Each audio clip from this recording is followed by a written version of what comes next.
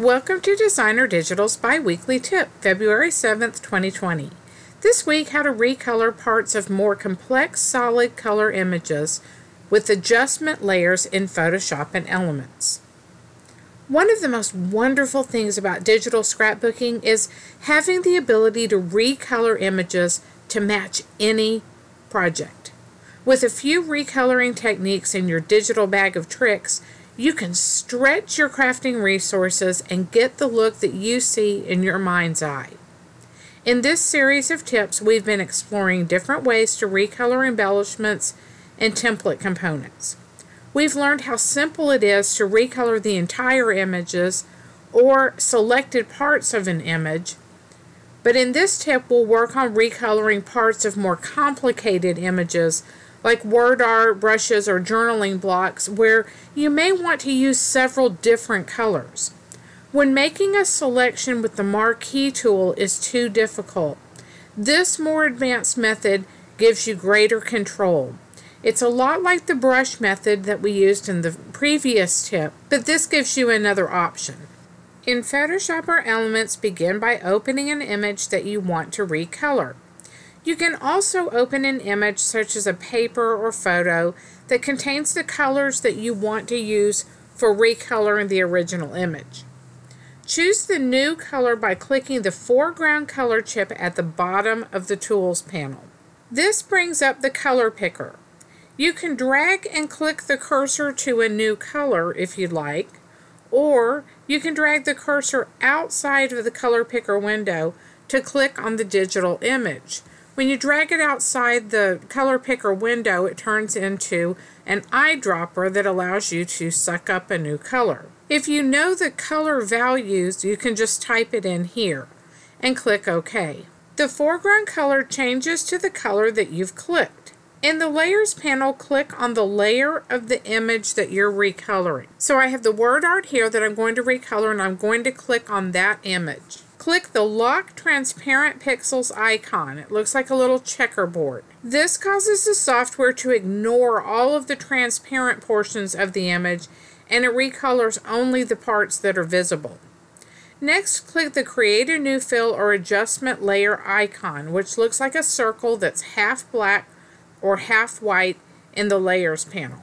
From the pop-up menu, choose Hue Saturation. When the Hue Saturation dialog populates, tick the Colorize button. It's near the bottom of the box, and it uses the foreground color that you selected to recolor the image. Move the lightness and the saturation sliders to get the color exactly right. When you're satisfied, click the X in the top right corner of the dialog box to close out the properties. Now the whole image is recolored.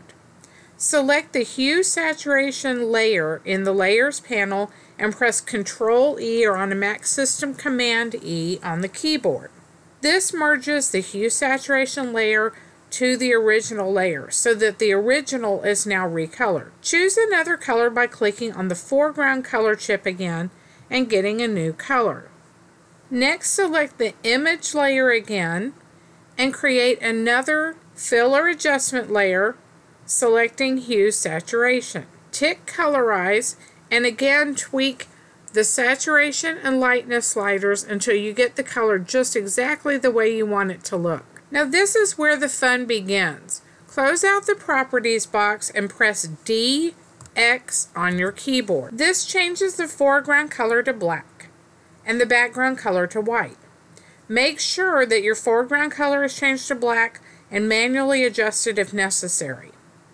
Get a round brush by selecting the Brush tool. Choose a circle brush from the brush picker at the top or the bottom of the window, depending on your software.